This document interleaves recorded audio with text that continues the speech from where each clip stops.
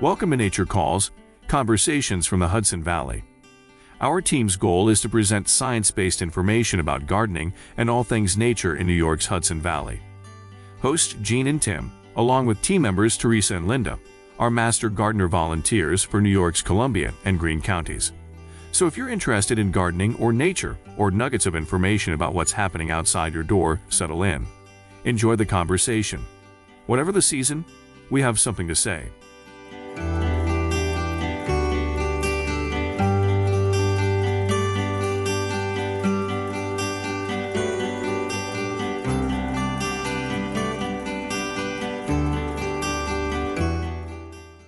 Hi, I'm Tim Kennelty. And I'm Jean Thomas. And welcome to another episode of Nature Calls, Conversations from the Hudson Valley. Today, our guest is Cornell Cooperative Extension's Anna Harrod, and she's here to talk about gardening with kids. Yeah, this is a great interview, I think, because, first of all, Anna's lovely, but she also really talks about the kinds of projects to do with kids in terms of gardening and all the things they can learn from gardening. And she goes into the big picture learning, where children learn about nature and taking responsibility and a whole lot more things than just sticking a plant in the ground. Yeah, it's a great interview, and it's really helpful if you have kids about where you can start and what kind of projects you can do. So I'm looking forward to it. And if you're even a little bit reluctant to go into gardening with children, listen to Anna. She is so enthused. It's contagious. Yeah, and it's kind of like us asking questions because we're like kids, right? Very much. Maybe that's why she was so good. Yeah, that's it. That's why we liked her. There you go.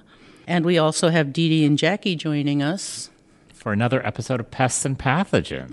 They're talking about houseplants. Yeah, there's lots and lots of pests on houseplants. I have lots of pests on my houseplants. Yeah, and they're very carefully avoiding chemical fixes. Yeah, I mean, but probably the best thing you can do is you can do prevention. You really want to make sure that your plants are healthy. You want to make sure that they've got good air circulation.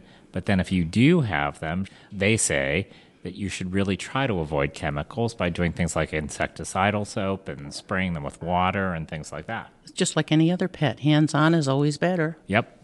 And then Joan Satterlee. Yeah, she's going to talk to us again about tools of the trade. And I know you're going to like this, Jean, because she's talking about not some crazy technology, but books. I love books. Right? Yeah, I love books too. And I call them plant pornography. She's talking about some of her favorite resources on perennials, and there are a jillion out there, but there's some great ones, really. And the ones she talks about specifically are from two of my favorite publishers for gardening things. Yeah. Rodale has been around for a bajillion years, and Timber Press has been around for quite a while. Yeah, they have some great books. They have the best books. But she has a book that talks about month to month which perennial. She has a book that's encyclopedic, and then she has one called Perennial All-Stars, which is one of my favorites because it talks about plants that have like these certain characteristics that make them all-stars in the garden. Did I mention that I love books? You did mention that. So you're going to really like this segment.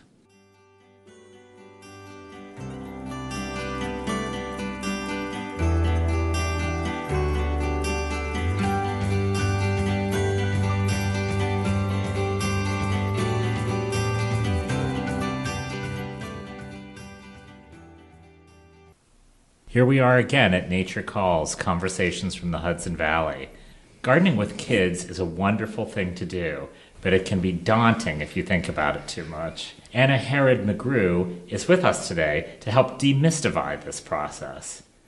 Welcome, Anna. Before we start, could you fill us in on your job title and how that makes you an expert on this topic? Thanks for having me. I'm very excited to be here. I am the 4-H natural resources educator, so I work primarily in 4-H, but I overlap a little bit with our natural resources department. I'm not sure that I'm an expert in anything, but I'm very good at finding out information and sharing that with kids. That's half the battle, definitely. There's an answer to every question, even if it's, I don't know. Okay, I guess it's not really scary to think about gardening with kids. What I mean is it's easy to start with some seeds and somewhere to plant them. They don't lose interest for at least 45 minutes. How do you keep them engaged beyond that? Gardening is a great activity to do with kids because it's so hands-on, and it takes that need of an educator to capture their attention, and it's built into the lesson plan, essentially. Kids, even if they initially are a little timid about dirt or insects, once they get into it, it's hard to pull them away. So gardening, we sent one of the examples of programs that we did is a lot of kids couldn't access their gardens during the pandemic. It just wasn't allowed. So we were sending kits. We were partnering with Friends of Claremont to create these gardening kits that we would then send in. And each child in the classroom would receive a kit and it'd have some sort of gardening surprise. And they started to look at it as like a gift they would receive each month. But we did one that was a turnip that was locally grown that they could carve. Because I don't know if you know this, the original jack-o'-lantern was actually a carved turnip. We did microgreens growing and just like a little, essentially a strawberry container that had been cleaned out, a little bit of soil and some seeds and a little spritz bottle that they could grow, but just individual bags. But anything you give them that they really can dig into and explore and dissect on their own, they get very excited about. And so I feel like with gardening, that's one of the easiest things to teach in terms of holding kids' attention because they get right into it and they get more and more curious as they go along. They have questions. They want to move on to the next stage. So it's actually an easy one to capture kids' attention. So if you're at home and you're gardening with your kids, what do you think are kind of the best things to start with? Seed growing, seeds in a milk container, or out in the garden planting plants? What do you think is kind of the best way to start? I think it depends on the space that you have. But gardening can come in all shapes and sizes, right? It can be a small plant that you have that you care for, or it can be a large garden in your backyard.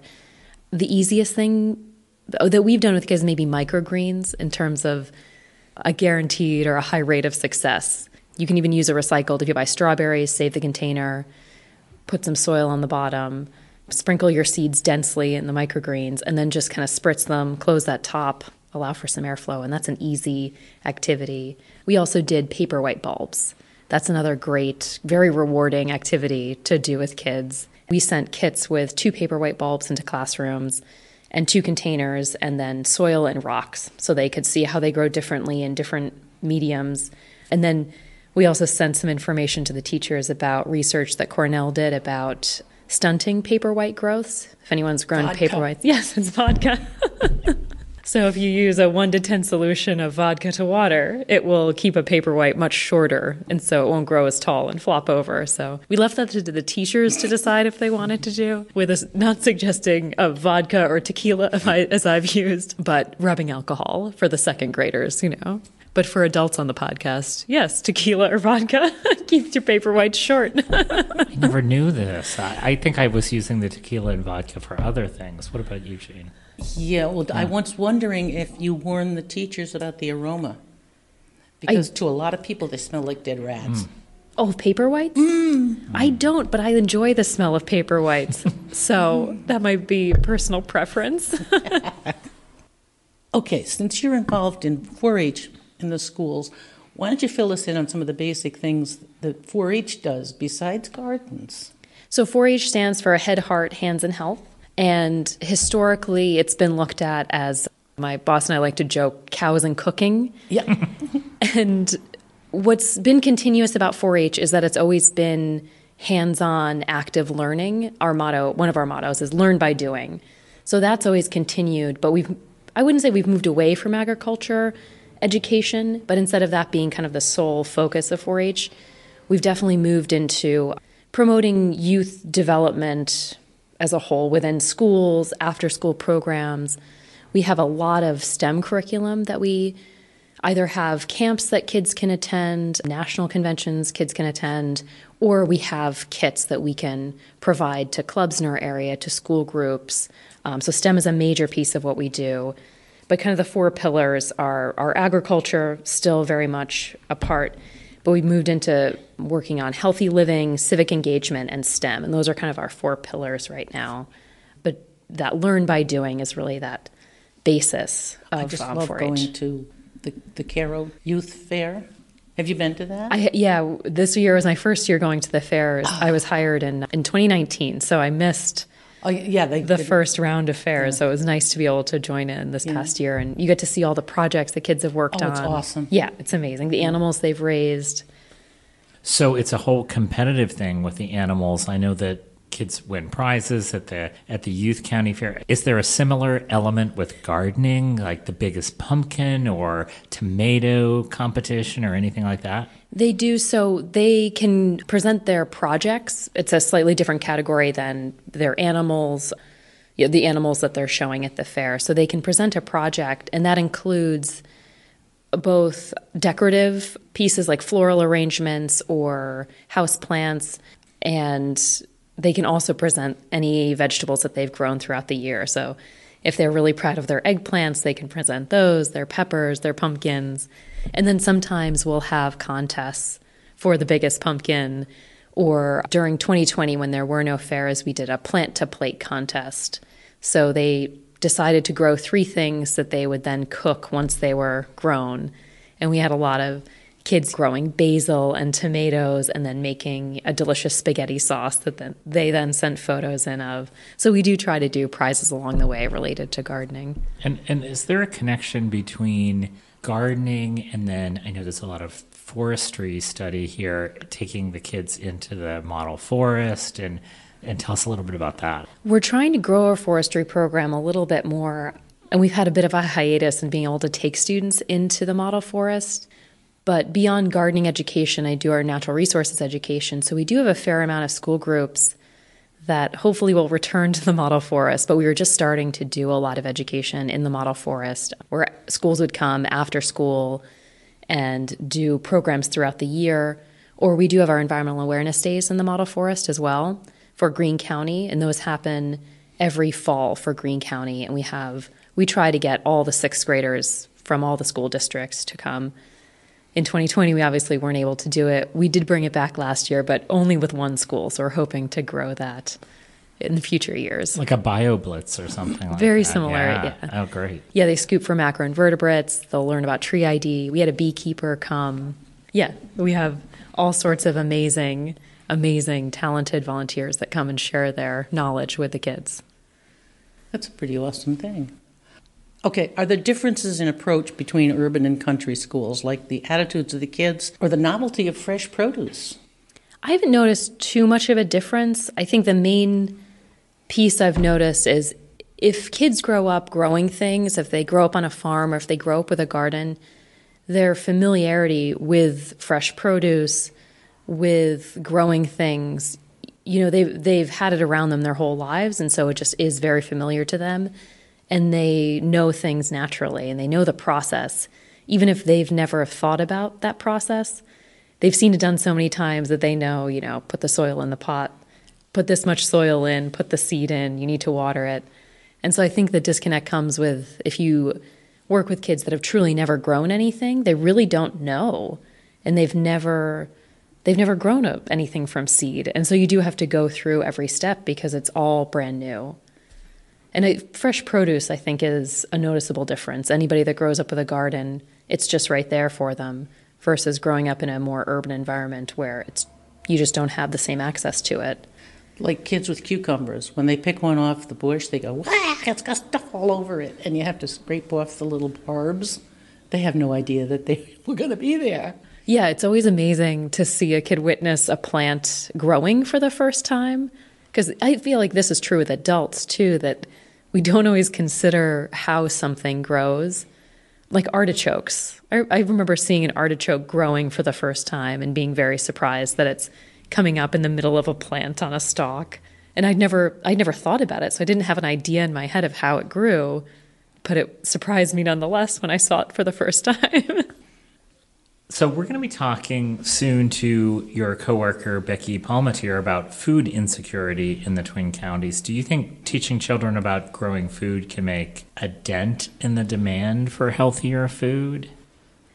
I don't know that it will make a dent in the demand, but I think it instills in kids the importance of healthier food and that it's not this unattainable thing, that they can grow it in their communities, they can grow it in their schools.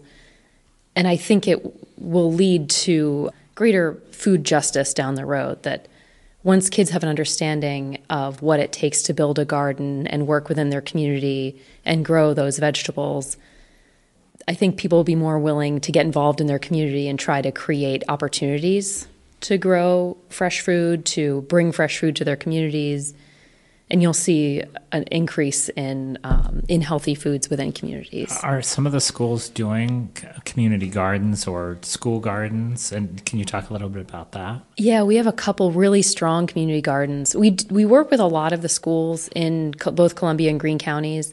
Not everyone has a full garden, but one great one in Greene County is EJA, the elementary school in Athens. They have a fantastic garden, and Desiree Patrick, who is the lead educator on that, she does a fantastic job. I believe she teaches third grade, but I think other grade levels are allowed in the garden.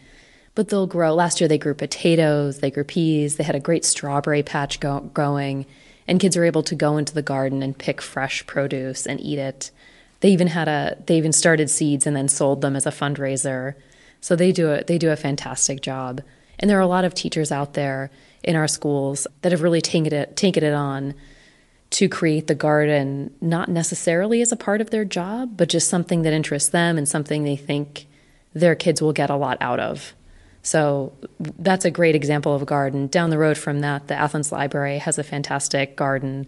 I think that's a little bit in flux due to construction right now, so We'll see how it turns out once they finish construction. Hudson has a nice garden. But I think those are the highlight ones. So it makes really a big difference if the school has access for those kids to be able to, and a space for those kids to be able to garden, and is what you're saying. Absolutely, yeah. The space is a big deal. Although we can provide part of our school partners and gardening program, we can provide materials to build beds or soil to start a new garden. They just need a teacher that's really motivated to build a garden club, and administrative staff who are willing to let them do it, and then we'll help them along. Is there a kind of an age range? Can you start kids really young, and are high school kids interested in this? Kind of where's the sweet spot for that? Gardening can be for all ages. It can be as simple as little kids digging in the dirt looking for insects or worms, or moving into high school, you can get more into the science behind growing and get deeper into, the pH of the soil and what can we grow here, the angle of the sun. You can really add in a lot of that STEM education. It's a great example of a teen program that's not actually in our county, but the YMCA in Kingston, where I actually live, in Ulster County, has a great program that includes teenagers. They call it the YMCA Farm. It's a small farm, big garden, but they actually sell the produce at a local farmer's market. And so that's a business opportunity as well for them. So there's all these pieces and opportunities for growth, pun intended, within kids gardening, that you can start them with really simple things, and there's so much potential for growth.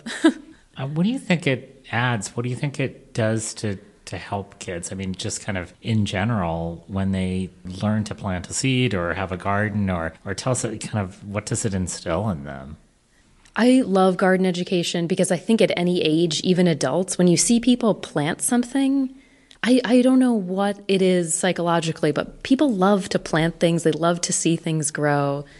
And there is a connection offered between you and that thing growing that is so vital. And I think it provides mental health stability in kids. It's almost a meditative activity to garden, to grow things. It helps ground them, also pun intended. Sorry if they're too much. No, it's a good pun. But I think it does help ground them, and it gives them this hands-on activity. There's a lot of use for screens, for technology, but there's something about connecting with real things. And I think the other thing that I love about kids and gardening is we live in a very fast-paced world, and we tend to expect results really quickly. And with gardening, it's the greatest teacher of patience, because you really can't rush through things. Like, there is a timeline, and if you experiment one spring with something and it doesn't go well, it's hard to just try it again because the weather is going to change, right?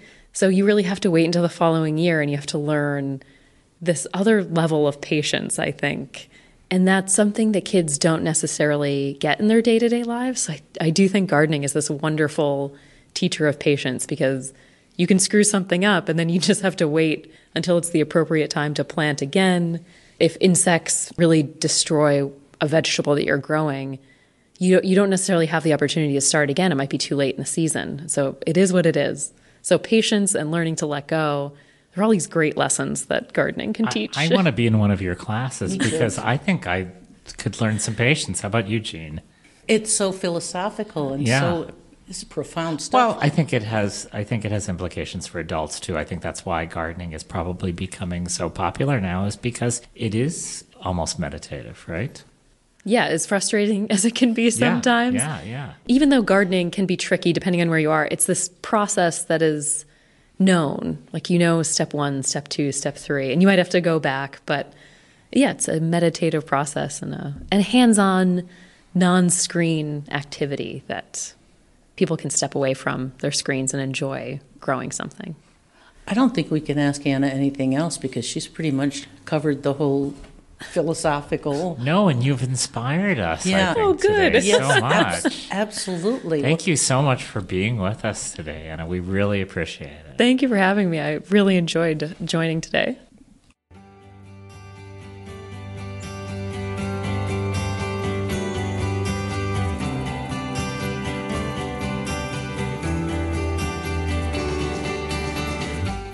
You're listening to Nature Calls, conversations from the Hudson Valley.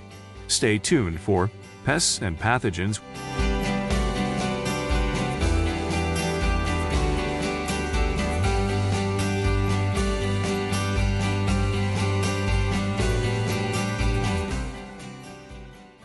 Hi, my name is Dede Terns-Thorpe, and I'm a Master Gardener volunteer from Columbia and Greene counties with Cornell Cooperative. I'd like to introduce you today to Pests and Pathogens. This is a recurring segment of our Nature Calls podcast, where we'll cover a variety of pests, diseases, and other nuisances that will affect your plants both in and outdoors. Today, we'll stay inside and focus on our houseplants. Insufficient sunlight is a common problem with indoor plants, but another problem is bug infestations. If your houseplant is not doing well and you can't figure out why, chances are you have an insect problem that can damage and even kill a plant. In a nutshell, the best way to control insects and related pests on houseplants is preventing them. But if you are noticing bugs around your plants, the first step in control is to isolate any plant suspected of being infested and work to identify the pest. Then you can start to address the issue. It's important to keep the plant separate from other houseplants until the pest is completely controlled. This process, unfortunately, may take several weeks or more. Due to limited time today, I'll mostly focus on non-chemical controls. I recommend that before you start looking for a chemical solution to a pest problem, effective alternatives should be considered. Early infestations can often be removed by hand picking, scraping with a fingernail, or addressed using a cotton swab dipped in rubbing alcohol. Spraying a sturdy plant with water or an insecticidal soap will often remove many pests. If you opt for a chemical control, don't expect the problem to be dissolved with one application. Some of these alternatives require persistence, but they can give good control. One of the most important things when you're using a chemical control is to follow and read the directions well. Some of these alternatives require persistence, but they can give good control. Let's start with some very common household plants.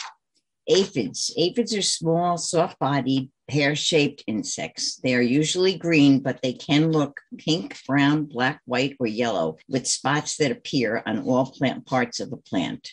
Some aphids have a woolly or a powdery appearance because of a waxy coat. Adults may or may not have wings. They weaken plants by sucking on the stems and the leaves, typically on the new growth or the undersides of the leaves, but some do feed on roots. As they suck the plant sap, you may notice spot yellowing and misshapen leaves, stunted growth, and some deformed buds. When they feed, aphids excrete a sugary material called honeydew, which makes leaves shiny and sticky. A mold fungi may grow on the honeydew, producing dark splotches on the plant surfaces. Aphids can reproduce so quickly that an infestation will cover the plant in days. But as aphids are soft-bodied, they can be killed quite easily by a strong blast of water, wiping them with a cotton swab dipped in rubbing alcohol, or repeated sprays of an insecticidal soap. Remember, however, that insecticidal soaps are contact insecticides, which means that they're only effective when they make direct contact with insects.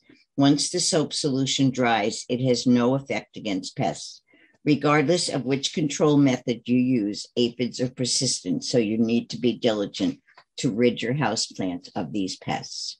Mites are also very common on indoor plants. They are actually not insects, but are more closely related to spiders. Since they're the size of a pinhead, plant damage is typically the first sign of their presence. If you see yellow-colored speckling or red-brown spots on the upper surface or leaves or on the leaves or a faded film across the bottom of the leaves, mites may be the cause. Both the adults and the less mature forms can damage plants by sucking plant sap. A telltale silky web, especially on the inner joints of a plant, is often seen with heavier infestations and is unfortunately the easiest way to identify spider mites. Unlike a spider's web, the spider mite webbing is used to protect the colony and enable access to different parts of the plant. These pests prefer dry conditions, so adding some humidity to the air might help to prevent them. Like with aphids, to control spider mites, spray the plant forcefully with water, including the undersides of the leaf, to dislodge them and break up their webs, or to use insecticidal soap. And again, read and follow directions. Follow the instructions on the label, but note that it may be necessary to spray once a week for several weeks to control mites. It's been found that plants placed outdoors during summer have a reduced problem with spider mites. If you do opt to do this, make sure to place your houseplants initially in mostly shade to minimize the chance of sunburn until they adjust to the higher level of light. Now, scale insects and other pests can be found on the stems and leaves, which they feed upon, sucking plant sap. Adults are small and immobile with no visible legs. Scales vary in appearance depending on their age, sex, and species. Some are small, they're flat, and they appear like fish scales stuck to a plant. Others can look waxy, like colored masses. You can find both armored scales and soft scales. An armored scale has a waxy covering that's not an integral part of its body. The covering can be scraped off with a fingernail to locate the insect living beneath it. In contrast, the waxy covering that a soft scale secretes is an integral part of its body. Adult scales are relatively protected from insecticides by their waxy covering. And then there's mealybugs. Mealybugs are a specific soft scale that are commonly found on houseplants. While small, they are distinctive because the adult females cover themselves and their eggs with a white, waxy material, making them look cottony. Nymphs, which look like a smaller version of the adults, hatch from the eggs. Once they begin to feed by sucking sap, the waxy coating starts to form, which helps repel pesticides and makes them somewhat difficult to control. Look for mealybugs on the lower surface of leaves and where the leaf attaches to the stem.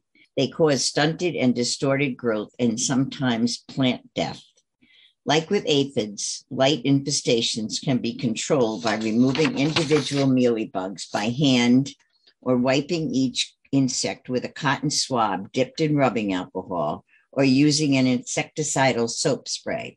With a heavy infestation, it may be necessary to discard the plant. Whiteflies are not true flies, but they are more closely related to scales, mealybugs, and aphids. They are often confused for mealybugs, but the difference is that they will take flight when disturbed. They are very small and resemble moths with a powdery white appearance, and they do secrete honeydew. The immature stage is scale-like and does not move, but they can be found on almost any kind of indoor plant. The easiest way to get rid of these pests is to give them a hard blast of water every now and then. Other insects, like thrifts, leaf miners, springtails, and fungus gnats, are less common, but they can also be found on indoor plants. To prevent infestations by any of these pests, make sure to examine a plant before you buy it, and especially, again, before you bring it indoors. Use clean pots and potting soil, not soil you pulled from the garden. And it's always a good idea to follow the general gardening guidelines when you're caring for houseplants. Water moderately, but don't let your soil become too dry or too waterlogged. By keeping your plants healthy, they'll be better at withstanding any pest infestations, which gives you more time to identify and control indoor plant pests. Please, again, it's very important to read and follow the directions on any chemicals you might be using. Thanks for listening to this conversation from the Hudson Valley Pests and Pathogens. Until next time, nature calls. Thank you.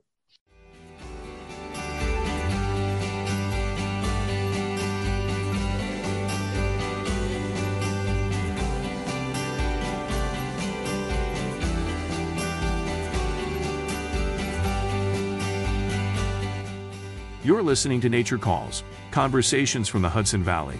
Stay tuned for Tools of the Trade.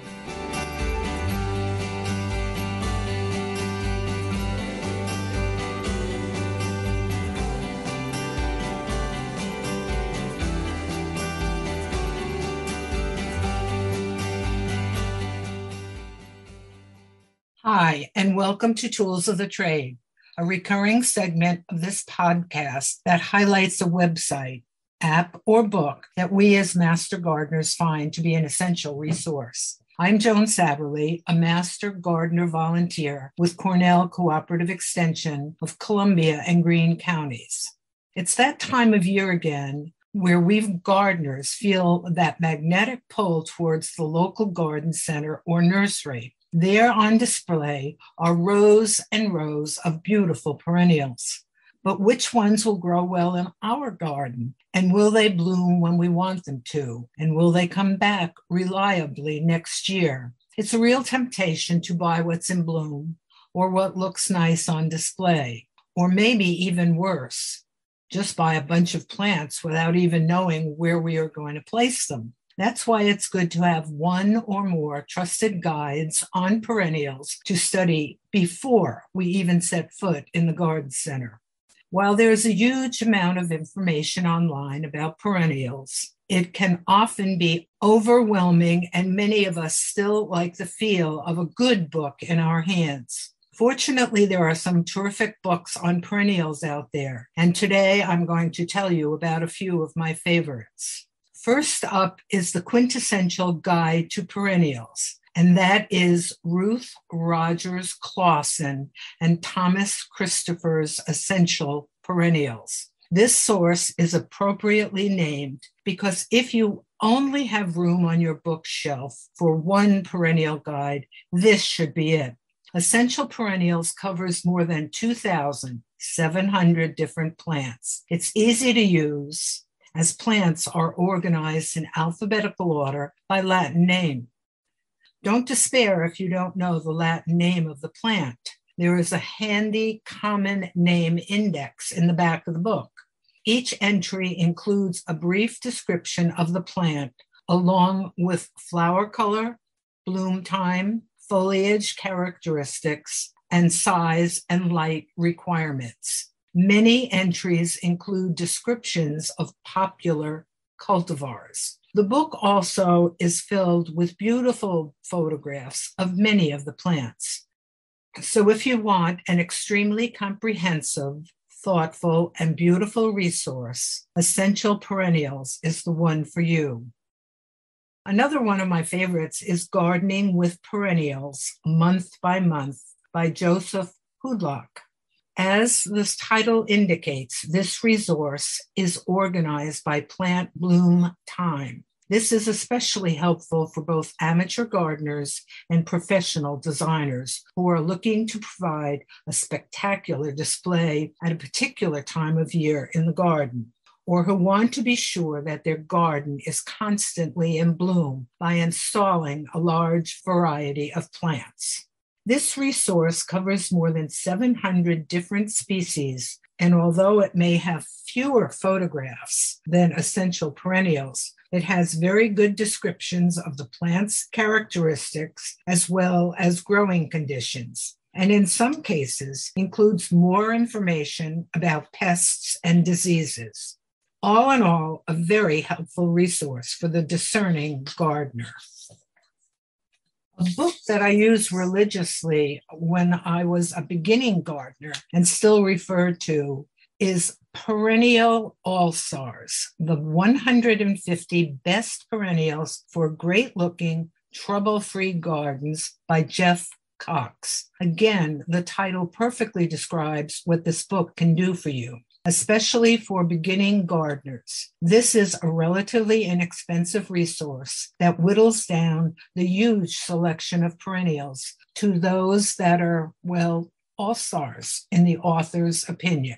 In his introduction, the author describes an all-star as a long-blooming, beautiful foliage, easy to maintain, seldom bothered by diseases or pests, as well as one that grows in a wide variety of conditions and reliably appears year after year. Of course, there are very few plants that do all of that, but the author has done a great job of picking plants with many of those characteristics. The book includes handy lists in the front selection with all-stars that are for cold climates, for dry or wet sites, for full sun or full shade, that are deer resistant, attract butterflies, are good for naturalizing, etc. I really like the individual plant entries that include a photo, as well as how to grow, how to propagate, where to plant, and suggested companion plants. While it may not cover every plant in the garden center, Perennial All-Stars is a nicely done, inexpensive guide that may help you zero in on some really good plants for your garden. I get my books from the Mid-Hudson Library, and all three of the above-mentioned books are available in your library. There are many other good guides to perennials out there. Maybe you have a favorite.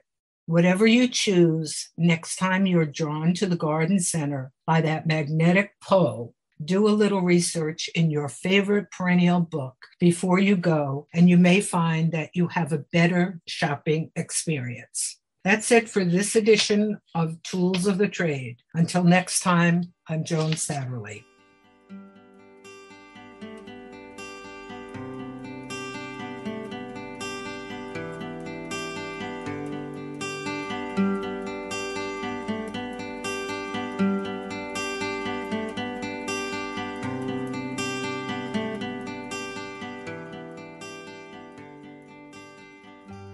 That concludes another episode of Nature Calls, Conversations from the Hudson Valley. We would like to thank Sandra Linnell and Devin Connolly from Cornell Cooperative Extension of Columbia and Greene Counties for production support. And a special thank you to our listeners for joining us on this episode of Nature Calls, Conversations from the Hudson Valley. You can find links to any of the topics mentioned in this episode at our website at ccecolumbiagreen.org. Comments and suggestions for future topics may be directed to us at columbiagreenmgb@cornell.edu or on the CCE Master Gardener Volunteers of Columbia and Greene Counties Facebook page. For more information about Cornell Cooperative Extension of Columbia and Greene Counties, visit our website at ccecolumbiagreen.org or visit us in Hudson or in Acra. Cornell Cooperative Extension provides equal programming and employment opportunities.